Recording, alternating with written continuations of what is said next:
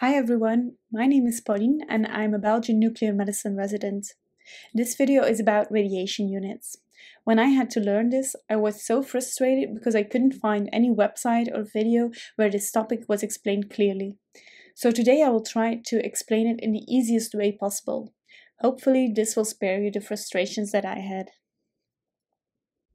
Before we start, I just want to say that Canada uses the international system of units for radiation measurements, while the USA uses a mix of international and conventional units. This can lead to confusion, so in the following explanation, I will mainly focus on the international units. When we discuss radiation, we actually mean two general phenomena.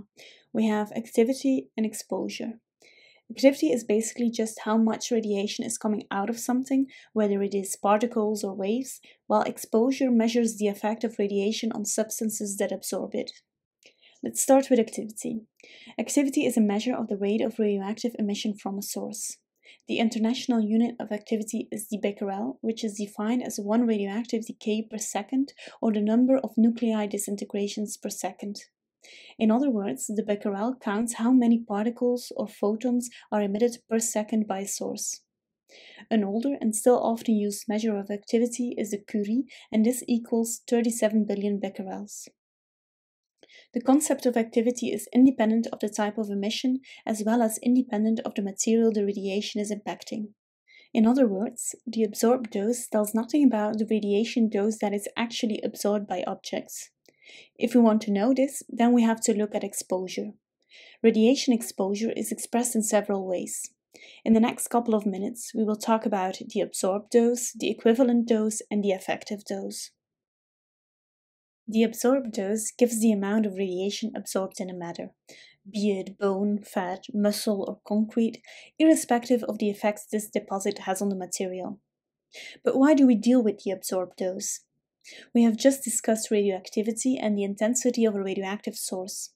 But a radioactive source represents no biological risk as long as it is isolated from the environment.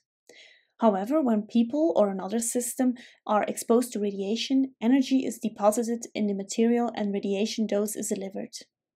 It is therefore very important to distinguish between radioactivity of a radioactive source and the radiation dose which may result from the source. The international unit of absorbed dose is the gray. This is defined as the absorption of 1 unit of radiation energy per kilogram of matter. Let's give you an example. An X-ray beam will be attenuated by absorption as it passes through the body, so not all tissues within the beam will absorb the same dose. The radioactivity or the emission from the source will be the same, but the absorbed dose will be much greater for the tissues near the entrance surface than for those deeper within the body. Another example, if you have a CT of your upper abdomen, the absorbed dose to your chest is very low because it has only been exposed to a small amount of scattered radiation. On the other hand, the absorbed dose to your stomach, pancreas, liver, and other organs is the greatest because they have been directly exposed to the radiation. Absorbed dose is the amount of radiation energy absorbed in tissue.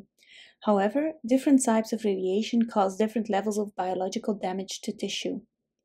Absorbed dose doesn't tell you anything about the impact that the type of radiation has on that tissue. Because, for example, 1 gray of alpha radiation is more harmful than 1 gray of beta radiation. To account for this, we use the equivalent dose, which addresses the impact that the type of radiation has on that tissue. It uses radiation weighting factors for the different types of radiation. For example, gamma and X-rays have a weighting factor of 1, as do betas. Alphas have a weighting factor of 20, meaning they cause 20 times the biological damage of gamma rays for the same absorbed dose. The equivalent dose is expressed in a measure called the sievert. An equivalent dose of 1 sievert of alpha radiation will have the same biological effects as 1 sievert of beta radiation, but the activity and the absorbed dose will be much lower for alpha radiation. One important note, because all radiation used in diagnostic medicine has the same low harm potential, the absorbed dose and the equivalent dose are the same, only the units are different. The probability of a harmful effect from radiation exposure depends on what part or parts of the body are exposed. Studies have shown that the risk of damage leading to cancer or serious genetic disease is greater in tissues where cells divide frequently. For example, bone marrow is much more radiosensitive than muscle or nerve tissue. To obtain an indication of how exposure can affect overall health, the equivalent dose is multiplied by a tissue weighting factor related to the risk for a particular tissue or organ. Here you see the different tissue weighting factors. Bone marrow, colon, lungs, stomach, and breasts are given a high factor of 0.12 because these are organs with a high risk of radiation-induced fatal cancer.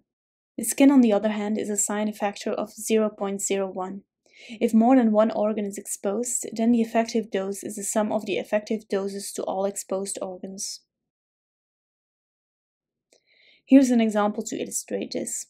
Let's say it is necessary to undergo a thyroid examination. The measured absorbed dose is 10 mg. The equivalent dose will be the same, only the units are different because all radiation used in diagnostic medicine has the same low harm potential. However, the effective dose will be different.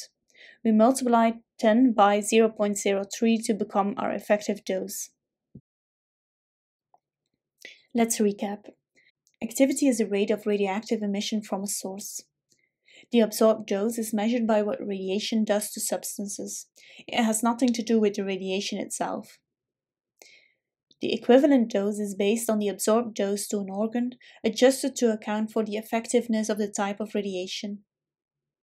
And finally, the effective dose provides a way to convert the equivalent dose to specific organs into a common standard that can be used to assess overall risk for different patterns of exposure. Thank you so much for watching this video. If you liked it, please give it a thumbs up. It would really help me.